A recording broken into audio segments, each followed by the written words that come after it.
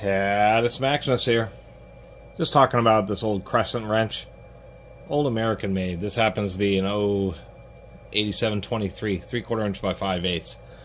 Pretty steep. This is known as a 75-degree offset because of the steepness of this bend. Gets a pretty good reach.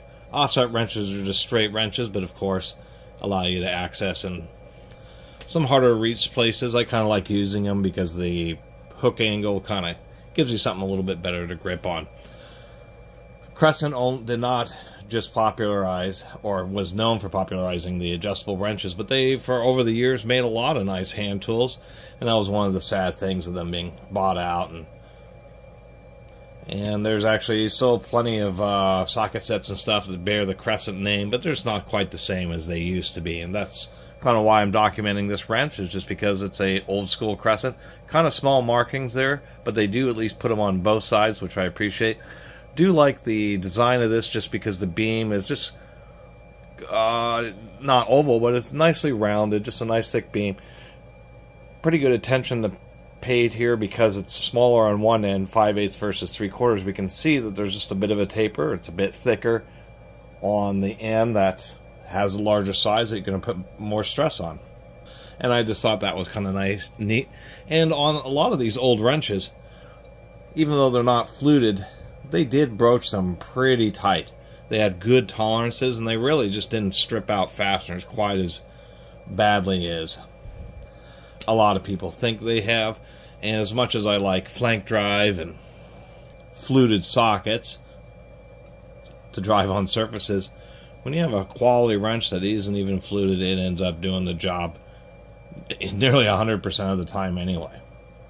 And obviously going with a 6-point is going to make a bigger difference than fluted or non-fluted 12-point.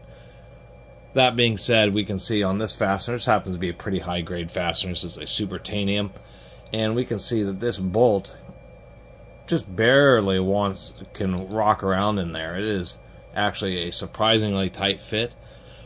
One disadvantage of really tight-fitting wrenches, which I will mention, people have mentioned in comments before, is if you already have a bolt that is a little bit rounded off, or maybe there's some damage to one of the corners, a little bit of metal sticking out, it can actually make it to so where it's actually pretty difficult to put the wrench on the fastener if it's, you know, deformed in any way when you have tight-fitting wrenches. And part of the flank drive is having the little undercuts under each of the quote-unquote teeth in a wrench.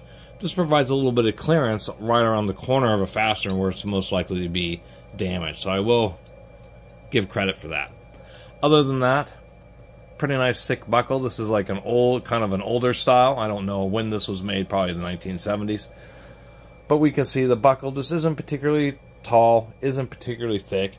Older wrenches tend to be more, well, I kind of say service-oriented, but wrenches, as I just did a video about a right wrench comparing 7/8 to this newer 7/8, wrenches have gotten a lot thicker and heavier because people use them to break a lot of fasteners. Wasn't quite the same in the older days where you were expected to use socketry to break fasteners, and then you use wrenches just to loosen them up or getting them cinched down. Besides, or saying that, I should clarify, this wrench definitely seems like it's more than decent enough, but it just once again has the traditional style where it's just a real kind of thin buckle, really evenly ground. It's actually a nice little old Crescent wrench, and it's kind of a shame that the tools that they make these days, they're actually probably just as strong. You know, chrome vanadium is chrome vanadium. There are different grades of it, I should mention. You'd really have to test versus the current overseas made Crescents to really see if this one was stronger. But nonetheless, just like to document it, like this classic style where it's just more rounded, real comfortable to use, like the whole tapered beam. It just seems like it's a, you know, better attention to detail, and just like documenting these old tools from yesteryear, such as when the American made Crescent offset wrenches were actually something that was worth owning. Anyway, thanks for watching.